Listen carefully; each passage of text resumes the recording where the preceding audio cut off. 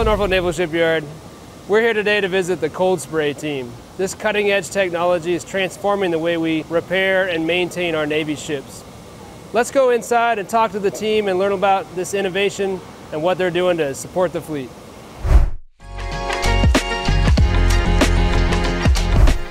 Hey Sterling, Jip Mosman, nice to meet you. Nice to meet you. Hey, glad to be here. So tell me a little about yourself to start off, and then we're going to talk about this device here. So I've been actually doing thermal spray coatings for some time prior to coming to the yard, and then I came to the yard for cold spray when I started getting innovative with that.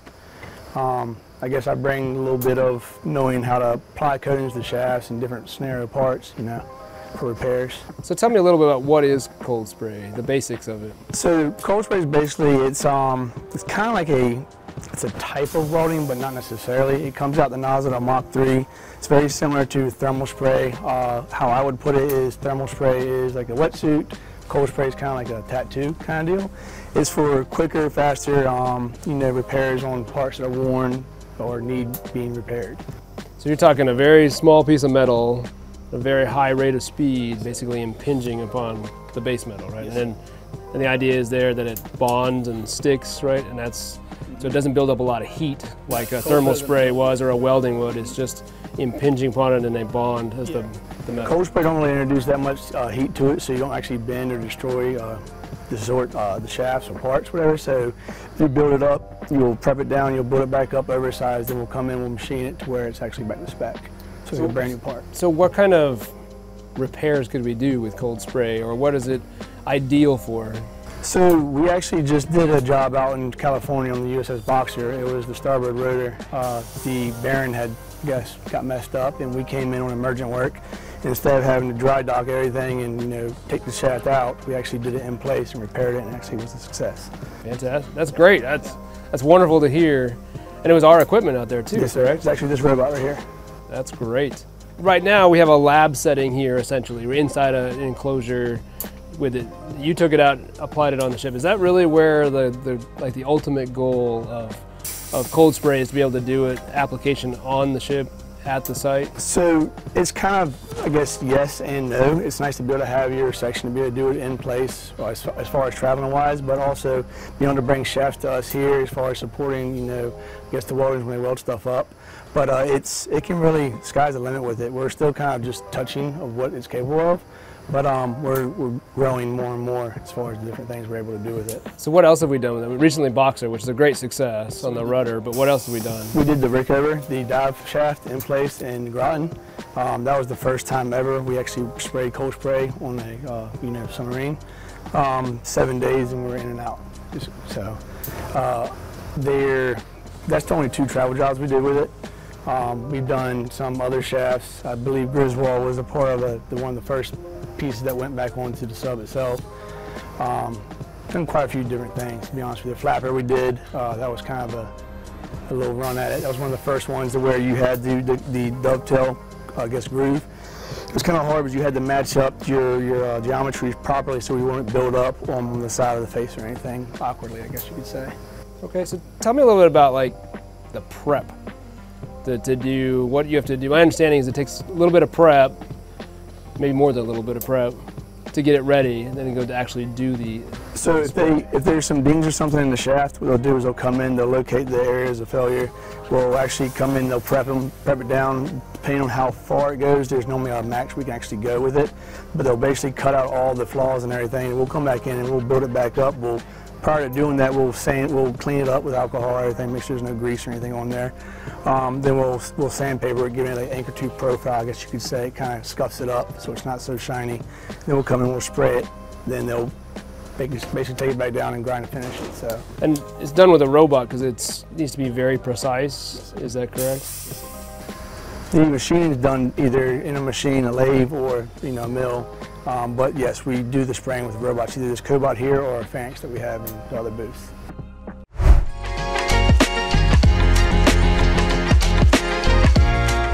Well, Capt Mosman, nice to meet you. Hi, I'm Emma. Nice to meet you. Hi, Emma. So how long have you been on the team, and what's your role with the cold spray?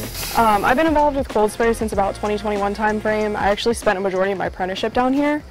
A lot of what I do is programming the Fanuc robots, which are the two, there's one right there and there's one on the other side. And I also do a lot of the record keeping for the sprays. So I have like a whole Excel spreadsheet set up where we track pretty much every single variable that you could possibly think of for jobs that we do. You said you do this records keeping, so what kind of records keeping do you have to keep for cold spray? So with cold spray, a lot of what you have to make sure that you're keeping consistent with is like the temperature, the speed that you're running the robot at, the air pressure that you're shooting the powder out at. Another thing that we noticed a couple years ago, it was me and Griswold had noticed that like the outside element or outside environment, it actually does kind of affect the spray a little bit. So like the temperature, the humidity that day. So sometimes if it's a really finicky powder that we're spraying, we will put that down on the spreadsheets too. So you're taking these records as you're spraying, you're keeping track of all this. Okay. So a nice hot, humid day like today is... Yeah, you'll get a completely different adhesion rate than you will in like a really cold day in January. When you say adhesion rate, how do you tell how well it's adhering? So usually we do about 5 passes over it's usually with the tensile bars is where we run into this big issue. You'll do about 5 passes, you'll measure your substrate before and after the spray, and then you just divide it by how many passes you did, and that gives you a pretty good estimate of how much you're throwing down per pass. Okay.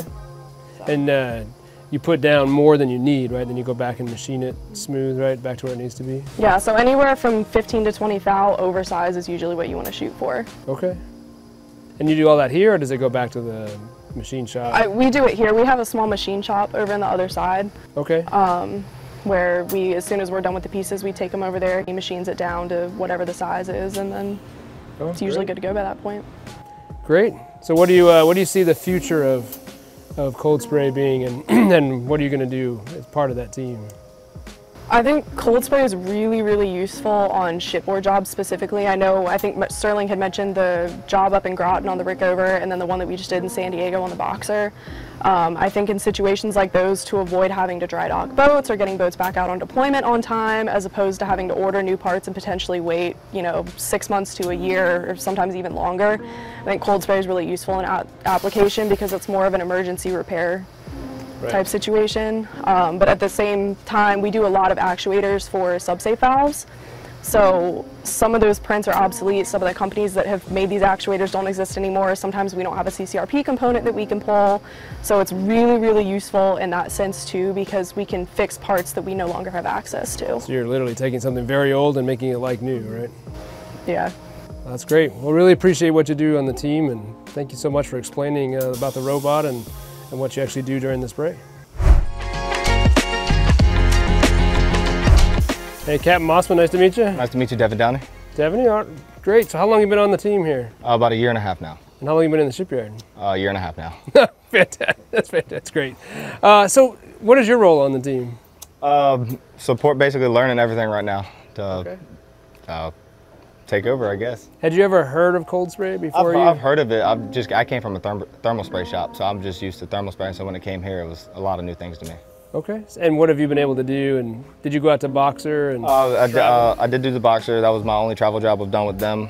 But I did do a lot of traveling with my last company, Thermal Spray. I did the Tripoli, I was on the Wasp, the America, a couple of ships. So you've done other additive, ways to add material. Yes. So thermal and such, right? Yes. So what do you like about the cold spray compared to the other? It's not as messy. Okay. It's a lot cleaner. A lot cleaner. I mean, it's a lot more hoops and hurdles we gotta jump over to stay safe. It's not like thermal spraying, I don't know, it's just the powder, a lot more powder's getting put out with thermal. Okay. In my opinion. And it's a lot hotter too, right? Yeah, a lot hotter, a lot hotter. Okay, so what are you excited about with cold spray? Really, just to see it ascend, because like Emma was saying, you can use it for so many things, shipboard, around the shops, like a lot of things. Like there's so many places you can use it for. So you think the potential is great and we're just getting started? Yeah, hopefully it keeps going the way it is, because I would like to see it grow. It is a great field. I enjoy it. I enjoy it a lot. Well, that's a lot of good information, so appreciate it.